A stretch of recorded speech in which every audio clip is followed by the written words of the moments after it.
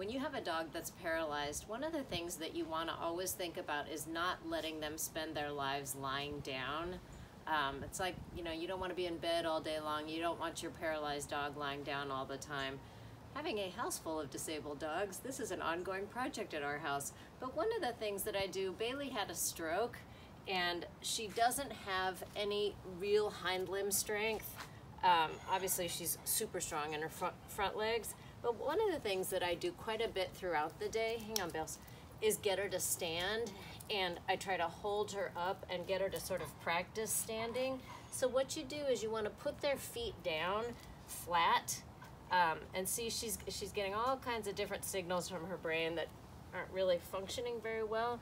So what I do is I put my hands usually underneath her and I'll lock out her quadriceps and just hold her in the standing position. This is really important to keep everything from their lungs clear and their chest clear, but to practice standing in an appropriate body position. And I'll do this as much as I can throughout the day to help her stay strong. Requires strong abs and a strong core, so do your sit-ups.